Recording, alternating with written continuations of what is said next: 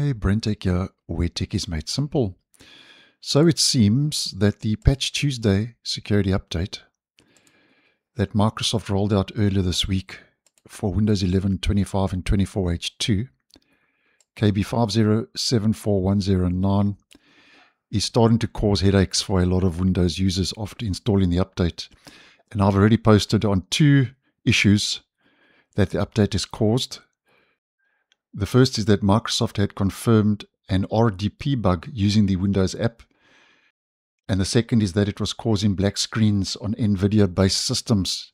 I'll leave both videos linked if you'd like some more information. Now, unfortunately, once again, we have another issue that Microsoft has confirmed.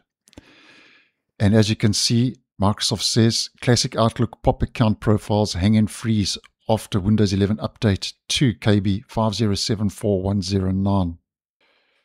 And Microsoft has this officially to say. Microsoft says, after installing the said update, users with Outlook pop account profiles report that Outlook is not exiting properly. This means that Outlook will not restart after you close it. In addition, some users report issues with Outlook hangs or freezes.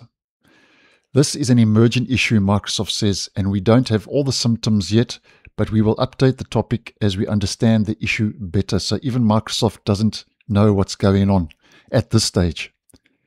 Now, obviously what I would suggest, because there is no workaround, and if the negatives are outweighing the positives and you are experiencing any issues as mentioned in the video with your Outlook, then what I would suggest is uninstalling the update.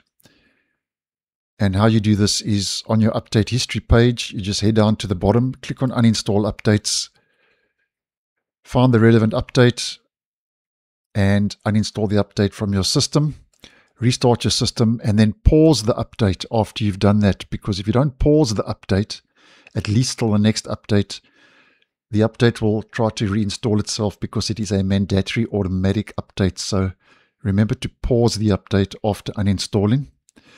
And Microsoft says the status is that the Outlook and Windows teams are investigating this issue, and it will update when it knows more.